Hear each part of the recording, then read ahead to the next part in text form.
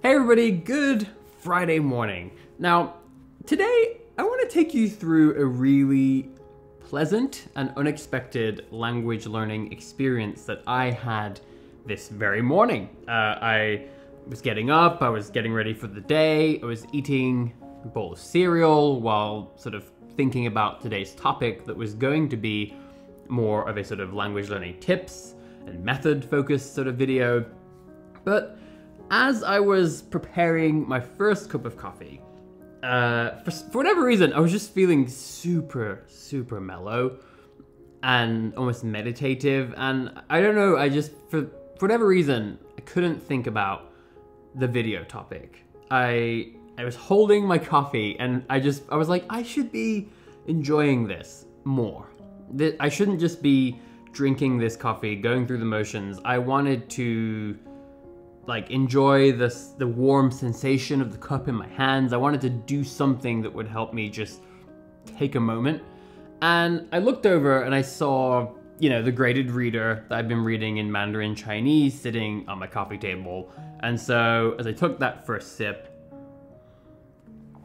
I sort of, I just opened it at a random page. And I just took a moment to appreciate the fact that these pages are just full of Chinese characters. Even if it's a graded reader, even if there are 300 of them, it's incredible to just take a second to realize that, I've been learning Mandarin now for almost 2 years, and it's a lot longer than I would usually be learning a foreign language to get to the same level.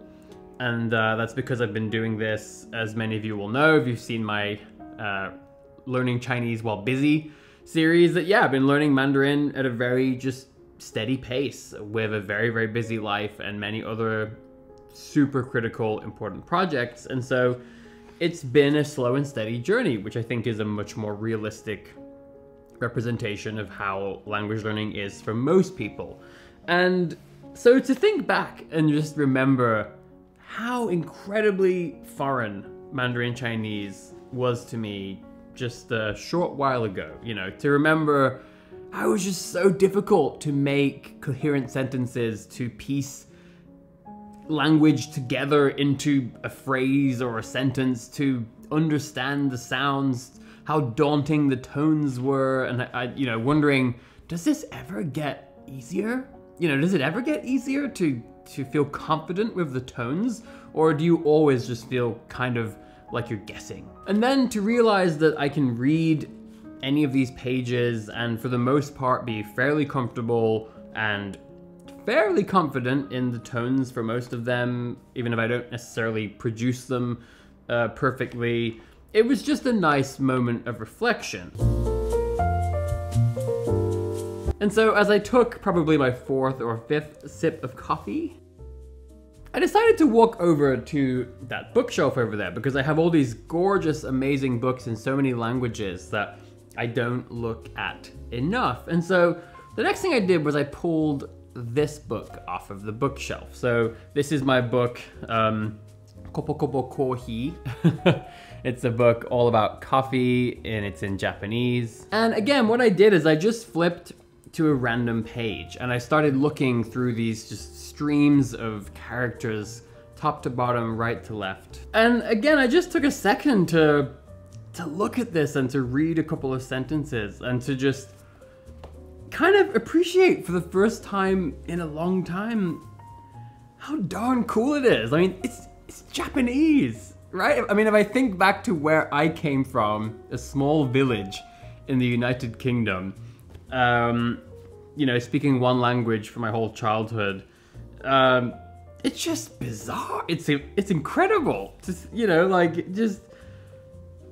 I don't know. And so after reading about 3 sentences, maybe half a page of this book, I switched gears and I just pulled off this wonderful book, Seta by Alessandro Baricco. And so I just flipped open the first page because I always remember fondly the first time I read this first page of this book. It's very short. Most of these chapters are literally 1 page. And my eyes jumped to the sentence, for some reason, right in the middle of the page. Per vivere, Evejoncourt comprava e vendeva bachi da seta. Right? Like this beautifully just written, well-rhyming sentence. And then at the bottom of the page, it says, Evejoncourt aveva 32 anni, comprava e vendeva bachi da seta. Like this recurring sort of rhyming pattern. And I just like, you know, as I was holding my coffee, I felt that warmth of the cup, and I just like melted into my seat, and I was like, oh, Italian, you know? And then finally, I still had at least half a cup of coffee left. So I was like, you know what? I always think so fondly back to this book, Mes Amis, Mes Amours by Marc Levy. And it's funny because I never actually finished this book, and I noticed that the bookmark is still exactly where it was when I last opened these pages, and that was probably 2016, I think. And so I decided to open the book to the last page where I was when I last opened this book several years ago. And I'm gonna read you the exact little passage that I read. For whatever reason, I just opened the page and started reading. And it was like stepping back into 2016, sitting on a bench in my hometown in the UK. I remember where I was. I was right next to Minster Pool, and there's a bench that sort of, it's right on the edge of the water, and you're just looking out. And here's what I read. Épaté, Antoine récupéra les toasts et s'installa à sa place. Mathias descendit 10 minutes plus tard. Il conseilla à Émilie de se dépêcher. La petite fille embrassa Antoine et récupéra son cartable dans l'entrée. Tu veux que j'emmène Louis? Demanda Mathias. Si tu veux, je n'ai pas la moindre idée du pays où est garée ma voiture. Mathias fouilla la poche de sa veste, posa les clés et une contredanse sur la table.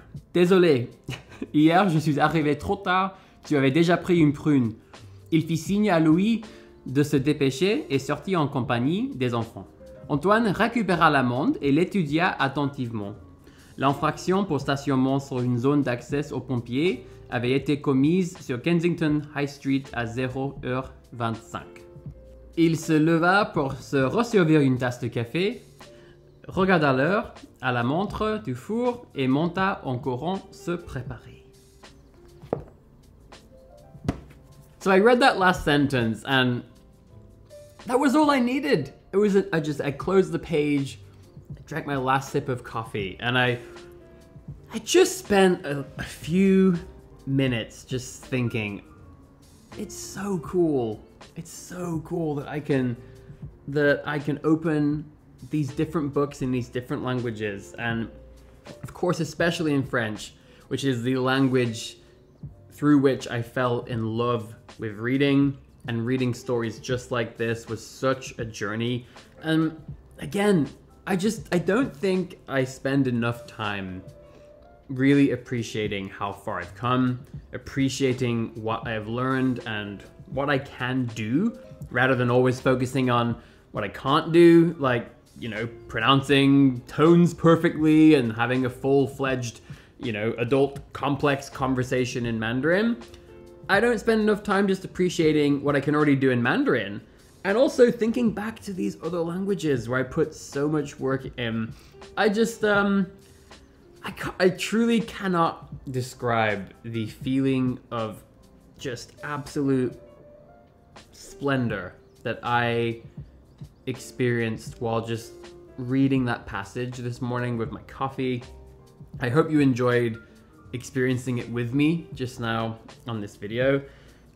So I guess my only real message today is, as we go into the weekend and we end this long week, I wonder if I can inspire some of you to have a similar moment of reflection and appreciation for how far you've come, for all the work you've put in, for all the progress you've made, whatever level you may be at in the language that you're learning. And especially for those of us who have learned more than one foreign language, taking time occasionally to just sit back, get comfortable, cup of tea, cup of coffee, whatever you might want, maybe even a glass of whiskey or whatever floats your boat. It could be a book, it could be an article, it could be a TV show, a podcast, or it could just be spending a few minutes journaling or talking to yourself, but just really genuinely enjoying the progress that you've made. I think it's really valuable, and I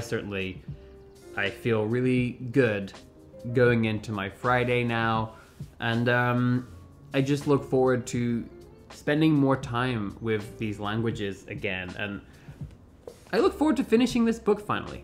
Okay everybody, I hope you have a wonderful Friday. Of course, if you enjoyed this video and you haven't already, then please do consider subscribing and perhaps even visiting my Patreon page at patreon.com/Robin MacPherson. Okay everyone, have a wonderful day.